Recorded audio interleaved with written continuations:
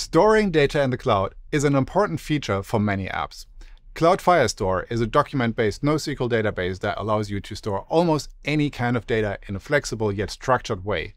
For example, here is a Firestore document for my favorite movie.